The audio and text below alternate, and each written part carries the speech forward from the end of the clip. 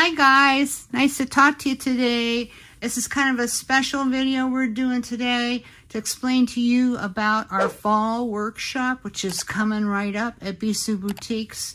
And the way we do it is we have a series of videos that we do that last from about 10 in the morning till 4 in the afternoon. So it's a full day of instruction. And we have a little lunch break in there.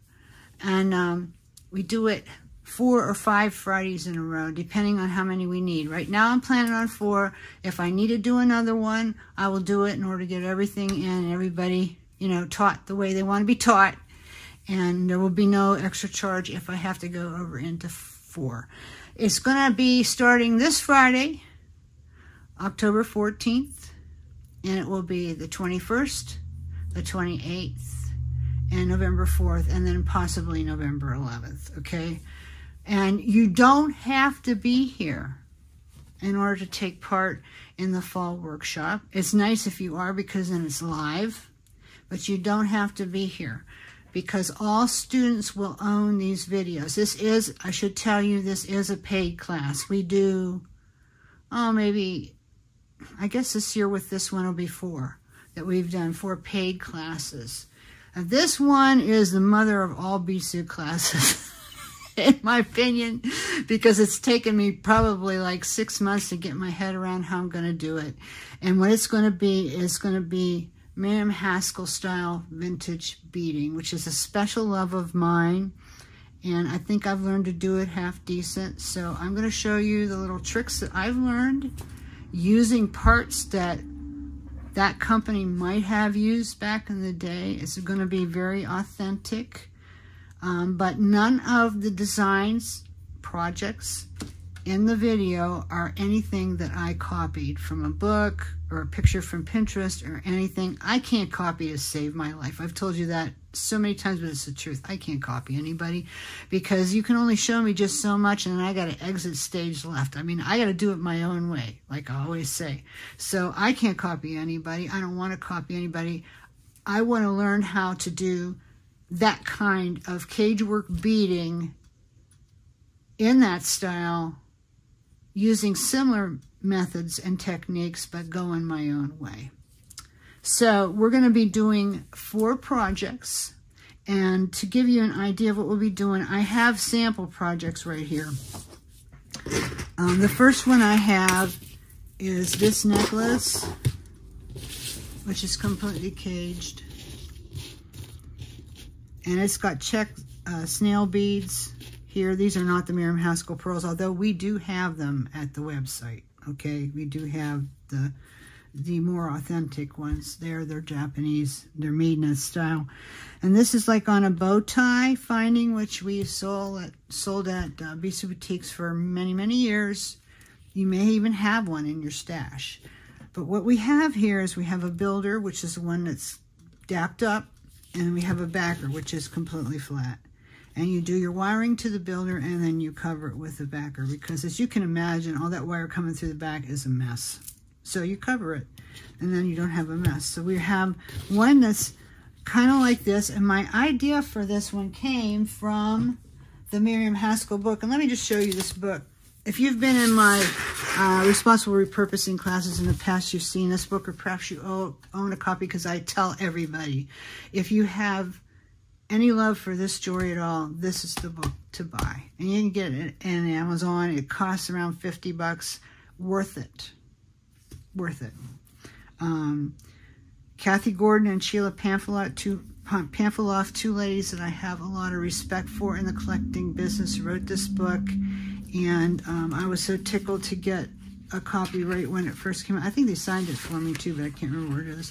But anyway, I really like these ladies and the things that they have taught about it, the history of it and so forth. But what I did want to show you real quick, without really using the book to like teach anything here, because I would really need to have permission to do that. But anyway, this necklace is the one that inspired this one. So you can see, no way is it the same thing. It just inspired. It's got that bow tie shape, okay? But to be really, truly like Haskell, there would be multiple strands going here. And I do have some of this nice scroll chain that's in this necklace, but it's old copper coat, needs to be plated. So maybe one day we'll get it plated. And then we'll do some multiple ones. But anyway, it's going to be a project sort of kind of like this. And then the next project we're going to be doing in the class, let me set this aside, is we're going to have this nice brooch. And there's a pair of earrings that goes with it as well, which I haven't gotten worked out yet. But it's a brooch, and it's very deep. The thing is, when you do this kind of beading without getting too deep into it, is it's about layers. And you know that, you know, we've done assemblage before together so many times. And assemblage is layers. You put your big pieces on the bottom, you put your middle-sized pieces in the middle, and then you do the embellishments on top. Well, with Cageworks, it's kind of like that, but not entirely. There's a lot of trial and error and getting everything to fit up just right, and a lot of troubleshooting. So I'll teach you some of my tricks about that in this class too, that you'll find helpful. I've been doing this a long time, and I'm still working hard at improving on it because there's a lot to it, but I like to show you because if you're beaders at all, I'm sure you'll pick up on it quickly. And even if you're not, if you like assemblage, you still will. It's just a little bit fussy, but very, very satisfying when you finish it. So this one's nice and tight. There's a cotton pearl in here. Now, in the Haskell jewelry, it probably would have been Japanese glass, but then going back before the 40s, it might have been Czech. This is a cotton pearl, which is Japanese. It's not glass, it's cotton, with a knocker over the top, which is a pearl finish over top. And they're made in Japan, all of them are. They're really, really good, and they're very authentic vintage, have that look to them. And then all this brass is brass that they might have used in their jewelry way back when. These pearls and these beads coming down the same way. And then, as you can see, it's builder and backer, and this is wear it on. I could have done a better job. So we'll talk about that in the class. But I don't like to use glue when I do these. There are two tiny little pieces that are glued in this piece because I had no choice. I had to do it to finish the assemblage out right, and there was just nowhere to attach. But I strive very hard not to use much glue at all if I can avoid it. But I will also in this class show you how to do it with glue if you'd rather. So there you go. You're going to have more options. And then this is the necklace that I want to do. I've done this necklace before. And the last one I made, I sold it right away, so I don't have to compare. I have pictures, but this is my bouquet, flower bouquet pendant. It looks like a flower bouquet. Here's the holder, and here's the bouquet. That's my head. That's how it goes. And then I have attached pearls here, but if it was truly a Haskell piece, like I say, it would have multiple strands probably here than just a single. I like multiple strands. It's not that fussy. There are a few tricks to doing it, but it's not that fussy. It's just, I'm more comfortable with just a single strand when I'm wearing something, but it is very showy if you make several. I mean, can you imagine if you had several strands of these put together going up? You know, that could be pretty cool looking. But this is all built on a heart finding, which you can't even see now because it's so covered, and it's backed with filigree, which is manipulated around the front and sides, so I'll teach you how to do that. That's a little bit fussy, but you can do it. If I can do it, you can do it. Anything I can do, believe me, you can do it, because I don't do anything that's horribly hard. Sometimes just tedious and fussy, but not hard. Nothing about this is hard. It's just fussy. That's all. And then the last piece we'll do, I don't really have the sample completely made, but I'm going to give you an idea of what it's going to look like. It's a bracelet. This is a bracelet blank that I made clear back in 2004 and never finished it. This one is glued. It's these filigree that we sell at our site all the time. We run out of them a lot too, but I always order them right back in. This piece is so good for building bracelets. I built bracelets on this piece for years previous to making this one. But anyway, this one, the way I did it is, of course, you can see they're just jump ring, double jump ring. And then it's got a box clasp. This is a vintage box clasp that I happen to have. And then instead of doing the backer piece wired to the back, I did brass blanks. You can see they've aged a little bit because I didn't you know, finish the necklace. So that would need to be shined up and then sealed so that it wouldn't look like that again. But it's basically what we're going to be doing for the bracelet is something like this, only this piece will be wired to. All the design to it will be wired to it. And then when it's all on and all fit up just the right way, there will be backer pieces on all of it to hide the wire. So it won't be quite like this. But if you wanted to make one like this and not have to go through all that, then you could do it this way too. And I'll talk to you a little bit more about that in the class. But I have a few of the sections made for the bracelet. I'm just not done with it yet. But this one I was working on last night, so it would look kind of like this. If you can imagine having something like this going across, this would be very ornate till you were done with it. But just, I don't know, to me, very satisfying because it's so vintage and it's so like the Haskell pieces. It's Haskell, not Haskell, if you know what I mean. It's Bisou is what it is. So I'll show you my way because that's all I know. I never worked there. I don't know. So I met some people who worked there at one time, but I didn't, you know, they didn't teach me how to make it because I just loved it and learned how. So anyway, so going back in time, you know, I've been doing this a while. We have a video about this chocolate and peanut butter brooch. It's kind of goofy. And it's all wired up. There's, I think if you go back 2015, 2016, it's when we were carrying the Choxy brass, which I can't get anymore, sad to say. But it's just an example of showing you how you don't have to do it on the golden or gold-plated brass. You can do any color. I'm really excited for when my next batch of matte black brass comes in, because I would love to do something, you know, in the matte black brass with colored jewels in it. That would be just so striking. So, you know, this, the way you want to do it. I mean, you can do shabby whites too and paint it. You know, anything you want. But we'll talk about how you would approach that in the class, because there's a certain way you got to do it if you want it to come out right. So if you want to go back on YouTube, you might be able to find this video. This I made about 1998, and I think I've probably showed you before. It's a bracelet that is all wired together. There's no glue, but it's a little rough inside because I just was playing with it and didn't really know what I was doing, but it came out pretty good, you know. So I kept it. I never sold it. I could have sold it, but I didn't want to. And it has earrings to go with it. Right here. So we're going to learn how to make a pair of earrings too in the class, and they're going to be clip earrings because that would be authentic to the time. So if you don't like clips, then you'll just want posts with real big pads on them, and you'll be fine. But anyway, that's what we're going to be doing in this class. And there's still time for you to sign up.